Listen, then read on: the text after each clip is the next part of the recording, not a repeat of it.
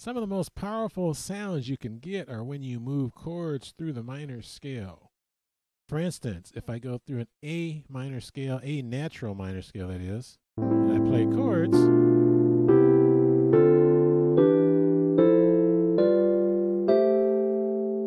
it sounds okay, but if you actually alter some of those chords, you can create some nice sounding progressions. So for instance, if I start here, I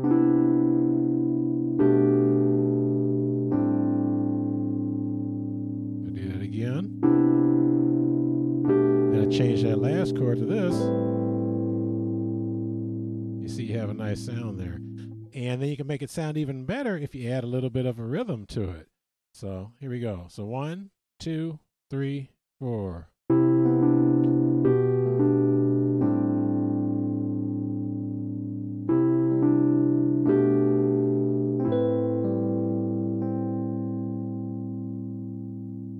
So in my new program here, we are going to explore lots of different chord progressions and moving chords through the minor keys.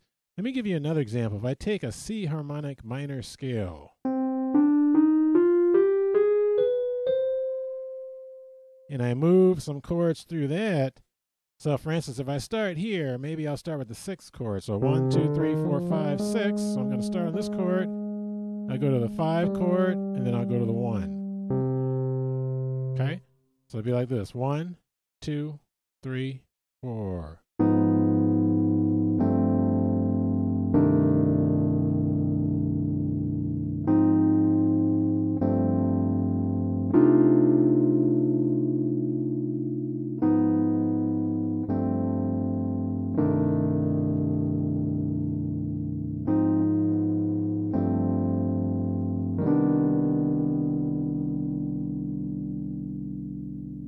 So once again, we got some nice sounding movements there through the C harmonic minor scale.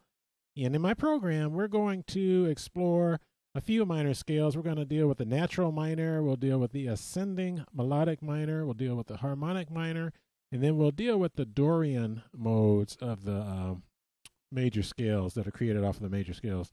So we're going to explore a few different chord progressions. I'm going to show you how to move those chords. I'm going to show you how you can change notes within your chords to make them sound a little bit more interesting. And we're just going to have a whole lot of fun. So if this is something that interests you, let's go ahead and get started now.